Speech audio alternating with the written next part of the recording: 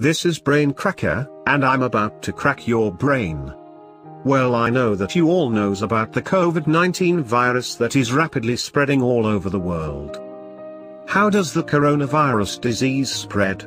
The new coronavirus is a respiratory virus which spreads primarily through droplets generated when an infected person coughs or sneezes, or through droplets of saliva or discharge from the nose.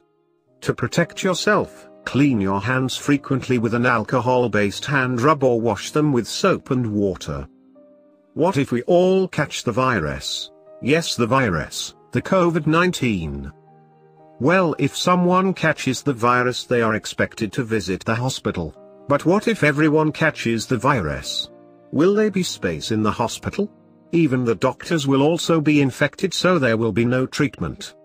Then we start dying one by one, until we all get wiped out like the dinosaurs. Then the world will be filled with animals. At present, there is no evidence that companion animals, pets such as dogs or cats, can be infected with the virus.